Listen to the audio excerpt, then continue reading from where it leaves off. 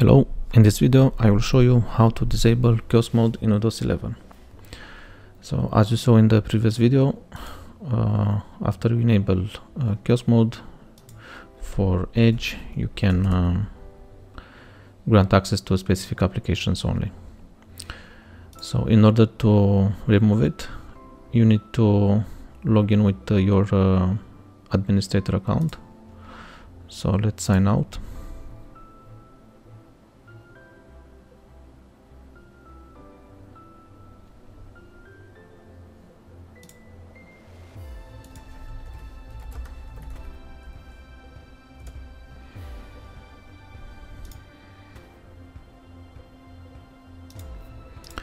And go to settings,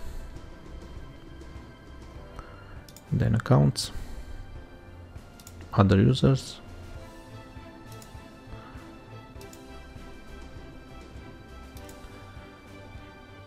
and select remove kiosk.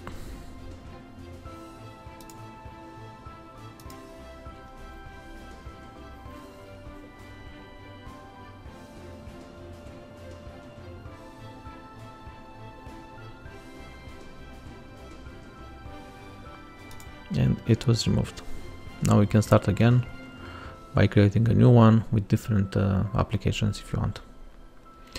That's all for today. Thanks for watching.